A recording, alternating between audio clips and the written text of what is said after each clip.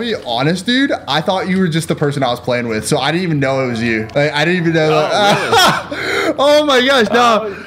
I was talking to dude. He's like, yeah, I respect the whole Christian thing, but it's not really a big thing for me.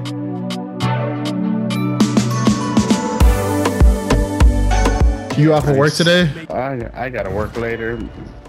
What you do? One of my jobs, I work at an oyster bar part-time. Ah, nice. Are you from Florida or something? Yeah. Ah, same, dude. Whereabouts? You don't tell me the exact location, but I'm in the Tampa area. Oh, okay. I'm in the Destin, Panama City. Oh, okay. Nice. So you're much more northern than I am. Yeah, more Alabama. Yeah. I'll be honest, bro. Us people down here in Florida, or in like the regular part of Florida, we don't really count you guys as part of the state. Just so you know. Yeah, I believe it. It's just more of Alabama. We just be like, oh, that's basically Alabama. Man, I'm not from Florida anyway, so I don't count myself from Florida anyway. So. You from Alabama? From Georgia.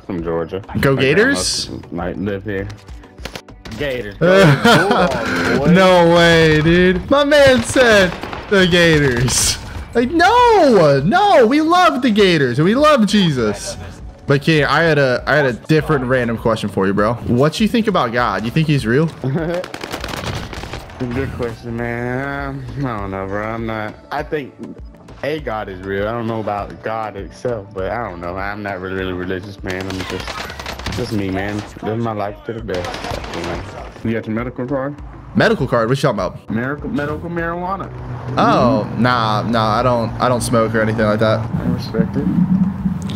Just nothing, just honestly, like, one, if I'm honest, right, like, God calls us to be like sober-minded, right?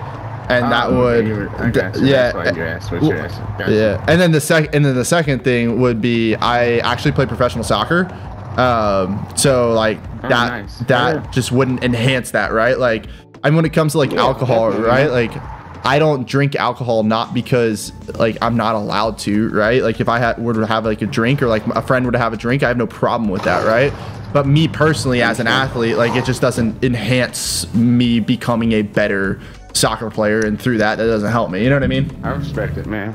Yeah. Each is his own, man. However you want to live your life, man. I don't knock nobody, man. So since we're chilling for a sec, so I am a Christian, right? It's super important to me, but I like hearing other people's stories of why or why not they're a Christian as well. So you said you believe in God, but like not really sure what God.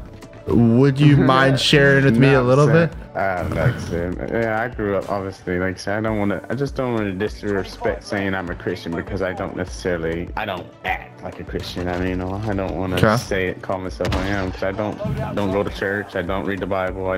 But I grew up reading the Bible and going to church and stuff, you know. But it's not now, so you know. I actually really appreciate that and respect that, bro. I don't think you can understand how much I actually appreciate that and respect that, because there's a lot of people out there that call themselves Christians and they're like I'm just a Christian because I want to be a Christian, not because I'm actually a Christian. You know what I mean? Yeah, no, well that's why I say I respect you, bro, because like I said, it's not that I don't want to be a Christian and don't believe, you know. It's just that I don't walk the faith, you know. I can't claim it just because I want to, you know. Oh, I thought you got him. Let's play again. I'm press play again. I'm good. Yeah, no worries. Whenever we stop. Oh, that's so unfortunate. So I'll share with you a little bit about this if you don't mind, before we hop in. Let's do it. I myself, right, have thought a lot about like why as a Christian would I even want to do all the things that God calls us to do, right? Like wouldn't it all just be like a waste of time and stuff like that? But from just a life standpoint, right? If God is the creator of all things, right? If he's the creator of all things, he knows what is best for us as humans, right? Like he knows what the best life would be like for us humans if he created us. And he also lived as a human, right? God in the flesh is Jesus Christ, right? Like he knows what is best as a life for us, right? And if that's the case, then I want to do my best to live a life that is the life that God has called me to live, because it is the best life available. You know what I mean? Yeah, I respect that. So I like that. And like the biggest way in which I live that out, right, is by going to church, mostly because there's a lot of people who love God that go to church and they'll push me to live that type of life. I read my Bible because I get to know the creator of the universe more.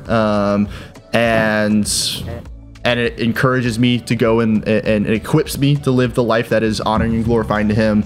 And then also prayer, like we have direct access to the one God, the one true God, and we can talk to him and just be like, hey, I need help here. I'm praying for my friends, or just, Lord, I'm lonely. You know what I mean? Like in every single way, we just have direct access to the one true God. And yeah, I just encourage you a little bit like that, bro. Like, yeah, I go to church. My wife and I, we do our nightly devotions. We do prayer. We're in Bible groups together. So I mean, like, we've been.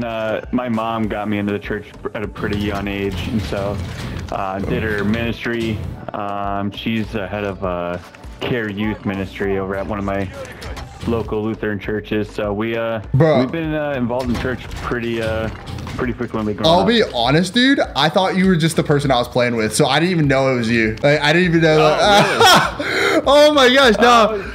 I was talking to dude. He's like, yeah, I respect the whole Christian thing, but it's not really a big thing for me. I believe in the stuff, right? But like, I just don't live it out. Like, I don't really want to live it out. And that whole spiel was kind of like for him. And then the fact that I got you and you're not like, what the are you talking about? You know what I mean? Like, what? Why are you telling me this? Like, oh, hell yeah. Like, I respect it. Oh my gosh, dude. Well, I saw your name and I was like, And then you started talking. I was like, all right, this makes sense. Yeah, I'm actually a streamer, and I go into games and I build relationships with people and I share with them the good news of Jesus. So that's pretty sweet. Yeah. Well, I hope your Thursday's going great. Yeah, this is my first game today, so we'll see how this actually goes. Easy dubs. I hope so. Here we go. Someone in my stream wants to know your testimony if you'd be willing to share it. Oh goodness. All right, give me a sec. I'm gonna have to build up some courage on this one. No joke. All right. Especially since I know it is like a stream and stuff. Like, No. How about this? I'll just ask you guiding questions. That might be able to help. Make it a little bit less nerve-wracking for you. Oh goodness. All right.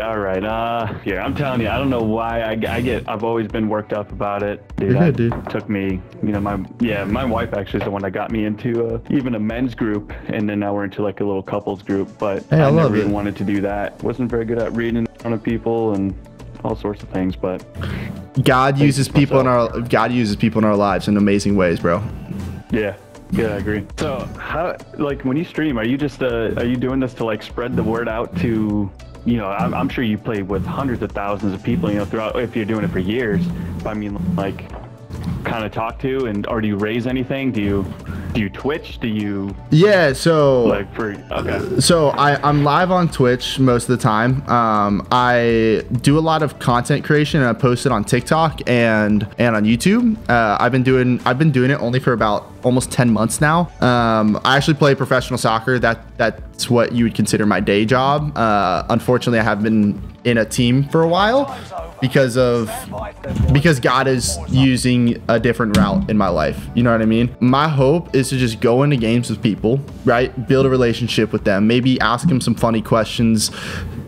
Ask them for a joke, like, just ask them how their day is, right? Ask them what they do. And my genuine hope is just to be able to talk to them and hopefully hear what they think about God and why they believe or don't believe, and why they believe in Christianity or don't, what's it mean to be a Christian, stuff like that. And my hope is that as that conversation goes and I care about what they have to say, like genuinely care about what they have to say, I would then get the opportunity to share with them the good news of Jesus, of who he is and what he's done for us, not only in our lives, but for eternity. You know what I mean? Yeah, for that guy, I like that. And like that, I mean, you are doing exactly what a devoted good Christian should be, with not being judgmental. A lot of people always get confused thinking that, especially someone who would kind of go out, and especially in Warzone of all places, that's kind of awesome. Everyone thinks we're super judgmental and all that, but we're really not. That's the sad thing, and that's the kind of thing would I love it if someone just converted to Christianity right here while I'm talking to them, right? If I'm honest, yeah, of course. You know what I mean? Like, that'd be amazing. Yeah. The chances are that that's not going to happen. You know what I mean? Like, I don't know if you've ever heard of a ministry called Young Life. It's basically a ministry for middle schooler and high school kids, and it's geared towards pursuing the types of kids that would never put their foot in the doors of a church on their own. Yes, I would love it if someone were to convert to Christianity and follow Jesus, right? Like, of course, 100%. I'm not going to lie about that. However, my bigger hope is that I would plant a seed. I'd plant the seed of a tree in whose shade I will never sit. And what I mean by that is I would plant a seed, and someone a week, 2 weeks, 5 years down the road would go, huh, I remember this one guy was talking to me about Jesus, and I just had my first kid, and about God, and maybe I should look into that a little bit more. You know what I mean? Yeah. Like, I genuinely hope and pray that there's going to be a lot of people that I talk to and their seeds planted, in which God will use other people to water those seeds. But like, I'll see them in the gates of heaven one day. I can't wait to give them a big old hug and praise God forever with them. That is awesome. That is freaking awesome. That's just like my hope. And then like, I would love for the content side of things to get so big to where, you know, I get to hire people to do X, Y, and Z and use the gifts God's given them as content creators and editors and, you know, YouTube analysts and all this stuff, not for just that's mindless on YouTube, but rather like God glorifying and edifying content that's also super entertaining. That is cool. Definitely. How long have you been doing it? Only 8 months. They're 10 months, almost 10 months, almost 10 months. Slowly building up. That's cool. I never thought of it this way as someone who could do this, but it's working. So many people think that you have to be, in order to like go share the good news of Jesus with people, that you have to be a pastor, you have to have all these certifications, right? Like all these different things, right? Like kind of what I hope is to be like, hey, you can do literally anything and use it to build relationships with people and share the good news of Jesus with them, right? Like you could use you could use soccer as I used to. You could use Call of Duty. You could use accounting, right? Like you can use literally anything to build relationships with people in hopes to share with them the good news of Jesus. And the Bible tells us that whether you eat or whether you drink, you do it for the glory of God. And how do you do that if we're not glorifying God in the easiest, most mundane things, right? Like the reason he says eat or drink, glorify God and whether you eat or drink, is because eating and drinking is like the most mundane, boring thing, like just normal practice that we do in the world, right? And if he's telling us to eat and drink to the glory of God, what about all the other things that he calls us to do? So when did you become a Christian? Oh, young age. I mean, I did youth ministry. The way my church broke it up, we did, it was called Halo, I think, was up until 5th grade. Then we had Power Life, which was 5th through 8th grade, and then Catalyst was all through high school. So those were all and we do little, you know, like trips and stuff. We had our own groups. We met up, I think, every Wednesday, and then depending on wherever, and we just we'd listen to our service directed, you know, towards us, kind of like what you were talking about. And kind of sat there afterwards for about an hour and a half, you know, pray together, talk together, and then we kind of go on our day and stuff. And then I would go to church on Sundays with my mom, and with her working at the church and all that too. So got to meet a lot of people through there. So they've always been around all the time, my whole family. But I can't exactly say a specific year. I know of like moments where I was like, wow, like this is for me. I'll probably wait until the second game, or until the next game. You know, don't need to like let them focus. You know what I mean? People are just gonna get annoyed if I just ask a clutch situation, because he's gonna clutch this. You know what I mean? I'm Rikios. Hello? Wait, what? I did leave without him. What?